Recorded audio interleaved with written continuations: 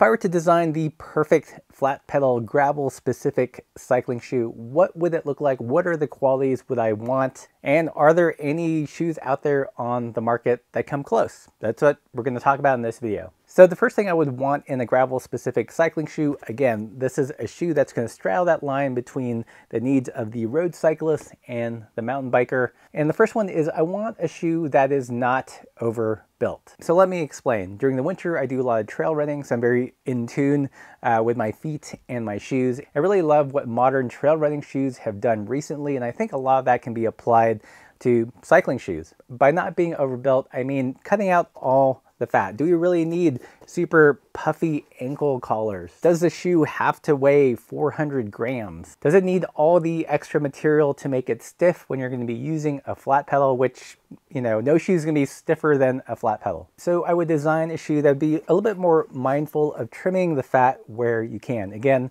this is inspired by the trail running shoes that I personally like. They tend to make the tongue not so puffy. They tend to have more minimal padding around the ankle collar, and they're light. Trail running shoes are surprisingly light when compared to cycling shoes. The second thing I would want in the perfect gravel specific cycling shoe is one that is foot shaped. This can be a little bit contentious because everyone's foot is shaped differently, but by and large, painting with a big brush, most cycling shoes tend to be really narrow. I don't know how many people actually have like really narrow missile shaped feet. I am not one of them. I don't think my feet are particularly wide, but they definitely don't look like a pointy missile. So I want something foot shaped. And again, this is influenced by, you know, the trail running shoes I like to run in. And by that, I mean something where it is a little bit wider. It's shaped how feet naturally are, as opposed to what looks good aesthetically from a shoe design perspective. Again, a little bit of a contentious point because there are some people with that really narrow foot shape, but I would argue there are a lot of people that don't have that narrow foot shape, and most cycling shoes, whether it's for aesthetics or perceived aerodynamics, they tend to be biased towards a super narrow foot shape. The third thing I would want in a gravel specific cycling shoe is a good amount of flexibility. It doesn't have to be super minimalist shoe flexibility. The toe doesn't have to be able to touch your ankle, but a little bit more than the typical mountain bike cycling shoe. And I would want this for those instances when you're doing a gravel ride and you have to push the bike because it's too muddy, or you're bike packing and you're on a hike-a-bike section. It's nice to have some sole flexibility. Many cycling shoes, not so much. You know, really stiff. The stiffness theoretically is supposed to make for a more efficient pedal stroke, but it totally sucks for walking. And to my thinking, once again, this is going to be a contentious point here. I don't think flat pedal shoes have to be this stiff, especially when all pedals, even composite pedals, are going to be the stiffest part of the pedaling system. It just has to be stiff enough and give me some flexibility so when I'm off the bike, I can actually feel comfortable walking and hiking over rocks. Before I move on to the different shoes I've tried this year, a quick note about pedals. In many ways, your gravel specific shoe experience is only going to be as good as the pedals that you use. So you definitely want to use high quality pedals. Doesn't have to be super spendy. I actually really like these composite pedals with metal pins from EC. I know that there are many pedals that are similar to this, like the Chester. I like the EC Thumps specifically because there's no hump in the spindle. If anything, there's a little bit of a cradle here, so it kind of just hugs your foot, and there's no hump to develop a hot spot. Also, these pins are super grippy and replaceable. So for any of the shoes that I'm about to talk about to work well, you also need to pair it with a really good pedal. What shoes have I tried this past year, and what has come the closest to my platonic gravel specific flat pedal cycling shoe? This is the Pearl Izumi Alp X, and this I actually reviewed last year, and there are a lot of qualities about this I like and some I don't. I like that it has a fairly minimal tongue, although this ankle collar is a little bit more padded. I would have preferred the lace version as opposed to the BOA.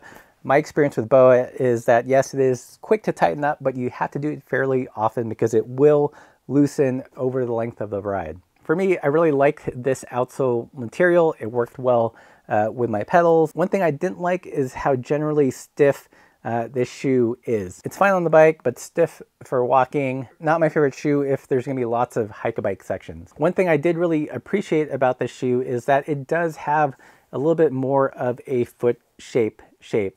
It's not like a super narrow shoe missile. A lot to like with this Pearl Izumi. I do think it's slightly overbuilt. It weighed in at about 370 grams, so a little bit on the chunkier side. I think there's some fat that could be trimmed off this shoe to make it even better. But overall, pretty good shoe. Next shoe is the Stamp by Crank Brothers. In many ways, this kind of addresses a lot of the issues with the Pearl Izumi shoe and kind of gets worse in other ways. So it's got laces, which I love. You know, if something goes wrong with the lace, you can just pick up another lace. To that end, it's also got a really nice lace garage here, so you can tuck the knots out of the way. It doesn't get caught in your pedals. One thing I really didn't like about this shoe is how padded all this stuff is. I mean, it's like a bounce house in here.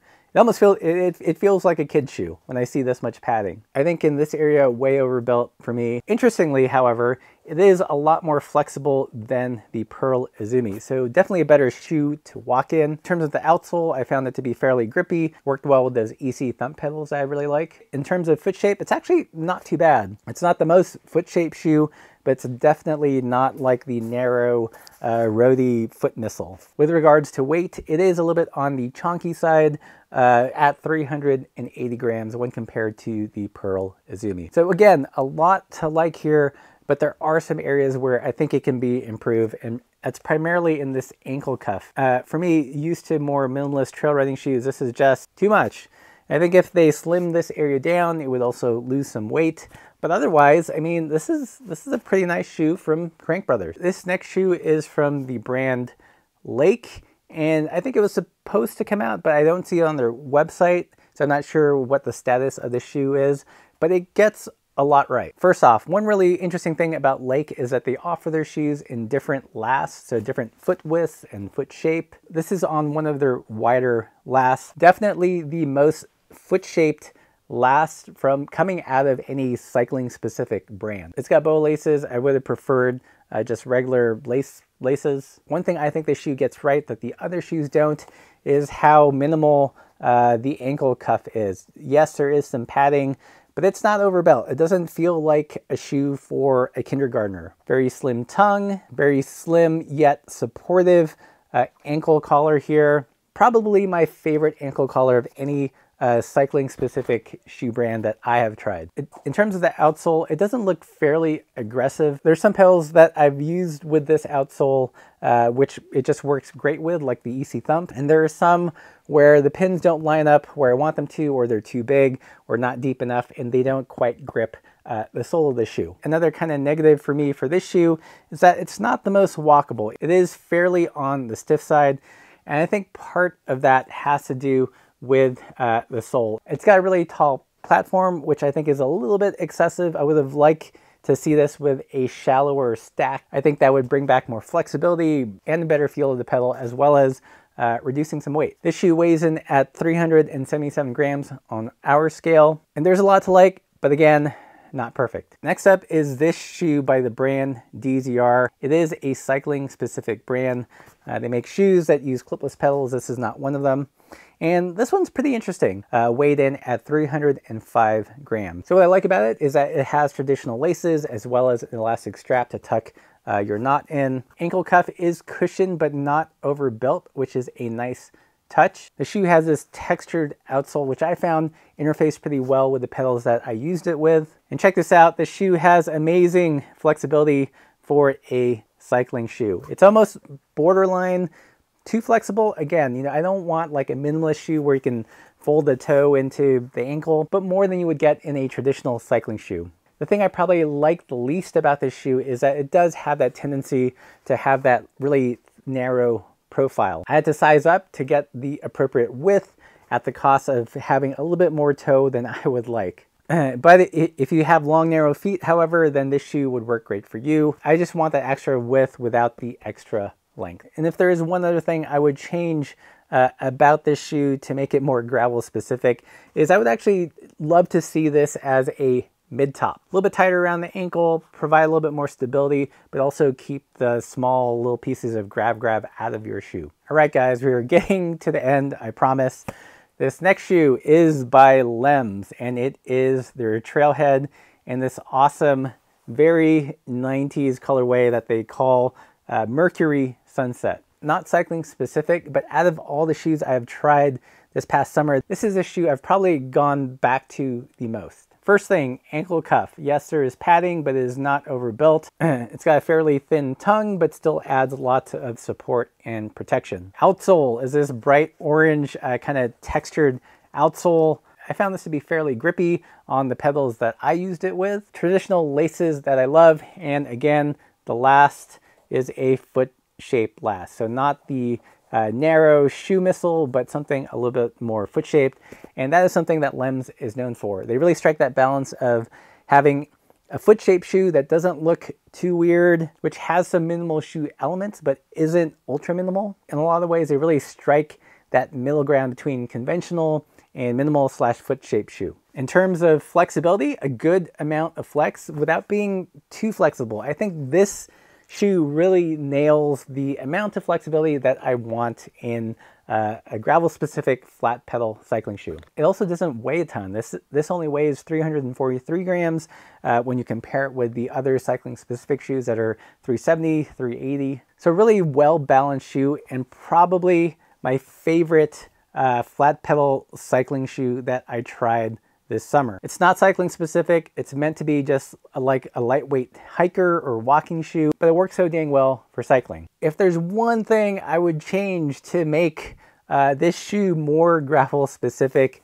again, would be to bring this up, make it a little bit more of a mid-top, provide that ankle support and keep the grav out of your feet and your socks. And that leads me to the final shoe, which is this. This is another shoe by Lems. Again, I love the brand. I bought this shoe. This is their Chukka. Not cycling specific, but I do love riding on these. And these are the lightest shoes in this video, weighing in at 295 grams. It's built around a foot-shaped last. It has traditional laces, very minimal ankle cuff, yet super comfortable. I think the only downside of this shoe is, for me, a little bit too flexible. I do want a little bit more support than this shoe can offer. Also, this sole that Lems has here, not my favorite sole. I find that when things get wet or icy, this is a pretty slippery sole. My perfect gravel specific flat pedal cycling shoe would be some kind of hybrid of the Trailhead and the Chukka. If they made the Chukka with the sole on the Trailhead, I think this would literally tick all the boxes. It would be fairly lightweight, it would be foot shaped, it would have a very minimal ankle cuff, yet provide enough coverage and protection to keep the rocks out of your socks. Hey, that rhymed. It would give you the right amount of flex. This, again, a little bit too flexible, and it would give you a better sole with better traction for flat pedals. And before you guys poo-poo the idea of a cycling Chukka, you should see some of the crazy things people are doing these days. There's that weird shoe sock from Adidas and these gravel gaiters from Pearl Izumi. So they all see the need for a little bit more ankle coverage, but they're doing it in really weird ways. The other standard approach which most cycling shoe brands take is just creating a skate shoe, a mid-top skate shoe from the 80s. This is another contentious point here. There's nothing wrong with a skate-inspired shoe. It's just I think every brand does it. Have a little bit of creativity. Do something different. Take a different form factor. There are more than enough skate-inspired cycling shoes out there in the market. Thank you very much. Think outside the box, guys. Of course, that is what I think. What do you guys think? What do you look for in a gravel-specific flat pedal cycling shoe? What shoes would you recommend? Leave those in the comments below. If you like this content, consider supporting the channel by joining us on Patreon. That's probably the best way to do it. Keep the lights on. You also get access to lots of discount codes on really sweet brands. Or visit the web store, buy some stickers, patches, prints, all that good stuff. And as always, keep the supple side down.